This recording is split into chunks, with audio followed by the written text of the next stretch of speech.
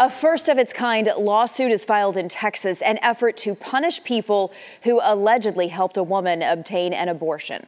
Marcus Silva of Galveston County filed a civil suit against 3 friends of his now ex-wife. He accuses them of helping her obtain pills used to terminate a pregnancy last year. This is a wrongful death lawsuit filed on behalf of Silva's unborn child. It alleges that assisting a self-managed abortion qualifies as murder under Texas state law.